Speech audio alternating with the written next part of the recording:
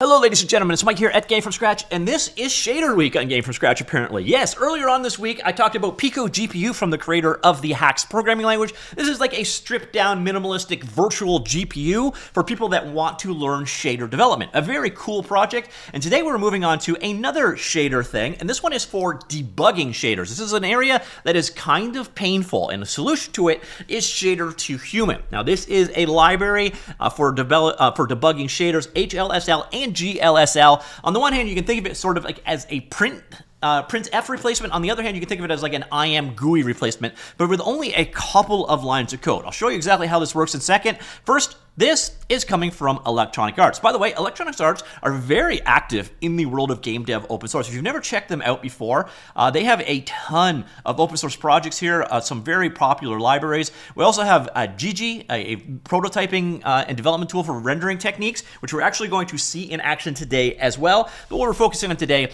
is ShaderToHuman. And what more exciting way can I show this off than, let's say, PowerPoint? Yes, they did a PowerPoint presentation. We're not going to go through this in much detail, but this was back at the Graphics Programmers Conference back in November. Since then, it has been open sourced, which is why we're talking about it today. So this is now available. And basically, what is ShaderToHuman? Well, the easiest way to think of it as PrintF for shaders. So if you want to put debug information on screen on the shader you're drawing, you want to render out some details, you can do that. It's also a very minimalistic GUI, like ImGui, an immediate mode GUI, so you can actually render things out. Like you can see over here, this table being rendered out. So if you want to debug things, make debugging actions for your shaders, you can use this for it. By the way, it is now open source. It's available on ShaderToHuman. I will have that in the linked article down below. It is available in the GG browser or Gigi browser. I have no idea how that's actually pronounced, but we're going to show you that in action in just a second. It is super simple to install this. Basically, you just copy the include folder in and you include it in your shader. I'll show you some shader codes for how this works in just a second. If you're wondering about the guy behind it, he apparently is German and he's not angry, but he's worked in a number of different areas, and of course he works at Electronic Arts now, along with another fellow that worked on this anyway. So you see here a bit of a demo. We're going to see the demos in just a second. Here's how it integrates. You can see you can use it with things like Unreal Unity, Vulkan OpenGL engines, Shader, Toy, and so on. A number of ways you can integrate this into your own project. So yes, if you wanted to integrate this into Godot, you could quite simply do so. And what you can do is do simple things like print strings from a shader language. I will show you shader code in just a second, but you see how simple it is to actually use that. On top of that, you can also do this simple GUI stuff here, 2D and 3D. So 3D, we can do things like put little widgets into your 3D scene. It's just stuff you need to do all the time when you're debugging your own shader. So if you want to see like highlight an edge in a shader or something like that, there's tools for doing that as well.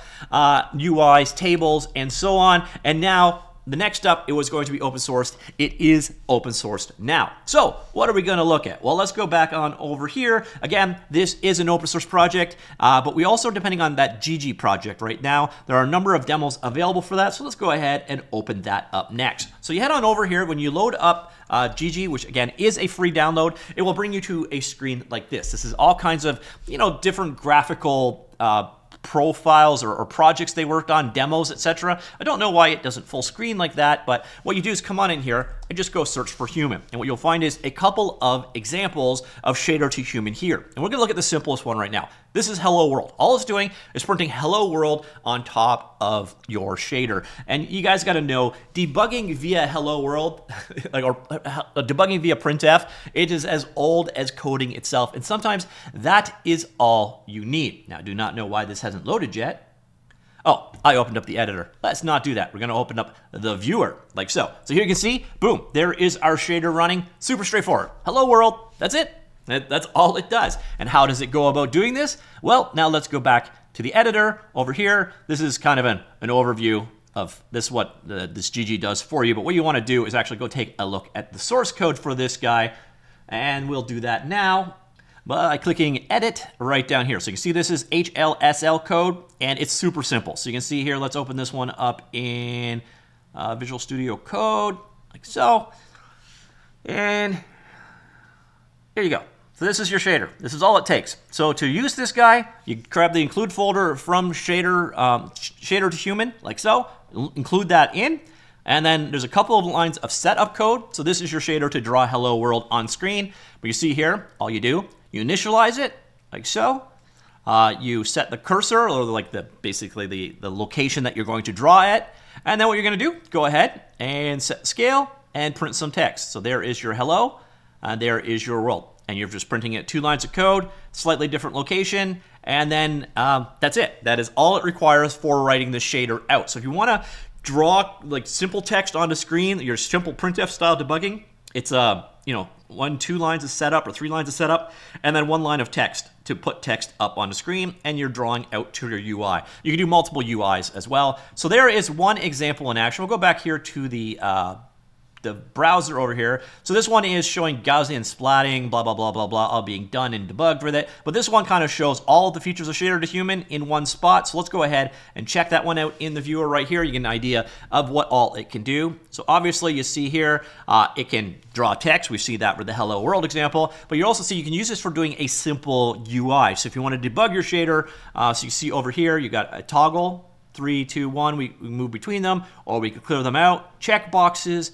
we got simple sliders and so on, and you can interact with your actual shader as you are working with it. This is pretty damn powerful stuff. So again, you could do this UI layer for working and interacting with your shader as you're debugging, working with it, or again, you could just use this as a glorified printf for debugging and handling what is happening with your shader, and obviously the output is onto your shader. So let's go over here, take a look at the viewer. No, we don't want viewer. I do that every single time. Let's go to the editor right here, and you can see the code behind this particular shader. Once again, open that one up, and here you can see everything that it does. Here is the code behind doing it, and again, it's pretty simple. So setting up the UI, if you worked with an immediate mode GUI like ImGui, this is going to be immediately comfortable to you. And then drawing, so again, simple initialization, you're setting the position, and then you've got input handling and so on. So you can see your shader is handling your mouse input here for you as well. And then drawing your text on screen, drawing your UI on screen, all super simple code that should be immediately obvious. So this is kind of quick and dirty. I want to figure out what the hell is going wrong with my shader, or I want to add a little interaction to my shader. This library enables you to do that. So debugging in the world of shaders, it's a strangely complicated thing for something that we have to use all of the time, and that is exactly what ShaderToHuman sets out to solve. So it is now available. It has been open source now. If you do like what they've done here, even though it is a big company, show them you appreciate it. Drop them a star on this one. And yeah, ShaderToHuman, a very useful library specifically for writing and debugging shaders, both 2D and 3D. Once again, we haven't shown it in this example, but you can also use it for doing simple 3D widgets, or you can, again, mix in a 2D UI on top so you could track the position of things. Super handy for debugging. Just why the hell is my shader not working? So that is it. Again, all of the examples are running in GG or Gigi, or I don't know how that's said. Again, this is their framework for prototyping and development of real-time rendering techniques. There's a bunch of different parts to it. So there's the editor, the viewer for debugging, and then we've got compiler, and then a browser for showing all the various different techniques, or what do they call them? Techniques that are available there as well. So if you want to go through all their examples that are available, they are there. But this is basically a way of rapidly prototyping graphic ideas. Another project open sourced by Electronic Arts, and that's where the samples for this one are being held. And then again, there is this presentation from the Graphics Programmer Conference back in 2025. If you want to go ahead and check out the slides we were looking at right there, you can do so. There's also a number of other talks here, by the way, that are very interesting if you want to go ahead and check these out. But the one we were looking at very specifically today is this one, ShaderToHuman. So if you're having any trouble debugging or writing shaders and you want to have that like interactive, simple printf or on-screen GUI stuff, that is exactly what ShaderToHuman solves, and it does it with a couple, like with a single include and a couple of lines of code. So really simple stuff. Let me know what you think. Comments down below. I will talk to you all later. Goodbye.